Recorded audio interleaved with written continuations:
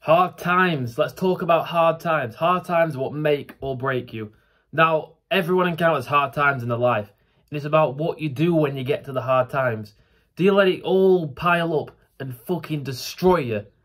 Or do you use the momentum that you've built up previously and push through the hard times? Now, everyone faces hard times, but it's about what you do that actually is going to push you forward, because it's just a test. On the other side of the hard times is your fucking rainbows, the sunshine, everything. Now, you have to get through it. You can't just go... Now, you have to get through the hard shit first.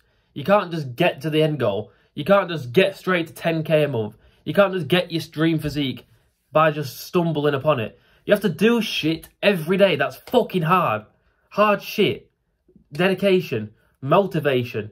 You have to want it bad enough. Because if you don't, you're never going to get there. So then when you start working on yourself every day, you start doing all this shit, then you get a hard time. You might pick up an illness.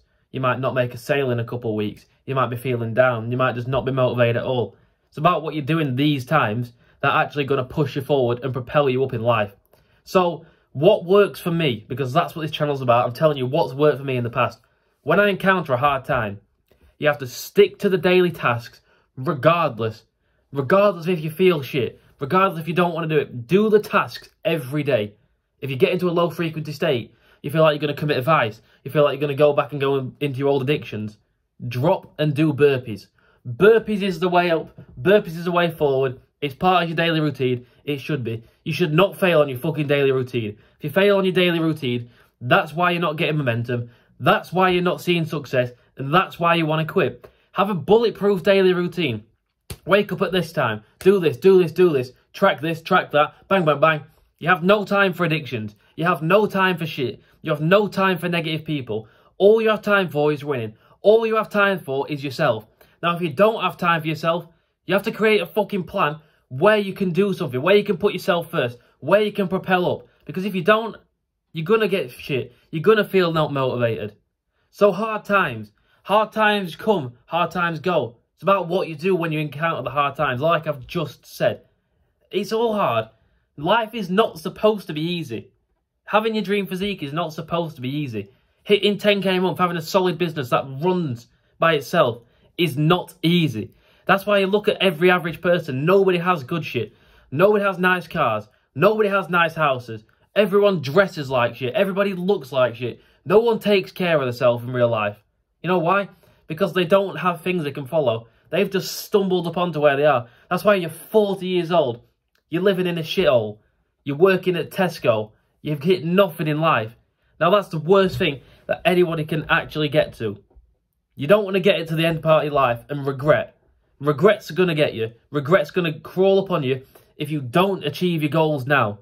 If you quit, if you just go through this hard time and quit, imagine looking down the line, you come to 50 years old and you think, what the fuck have I done with my life? I'm super fat, I'm super poor because I quit. I quit on myself, I quit on my goals, I quit on everything I set out to do. Can you imagine how that would make you feel? Your kids are there, Dad, why have we not got a good house? Dad, why have we not got a Lamborghini? Dad, why are you so out of shape? Dad, why have you got a heart attack? Dad, why are you picking up all these diseases? Can you imagine being asked that by your child?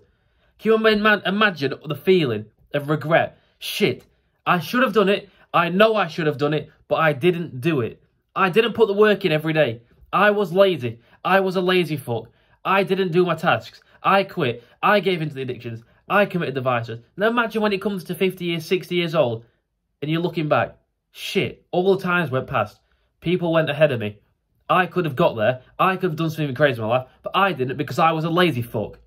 Now, if that doesn't motivate you to push through the hard times and push through it, regardless of how you feel, oh, I can't be bothered to do it today, I don't want to go to you. Do it anyway, because what's going to happen?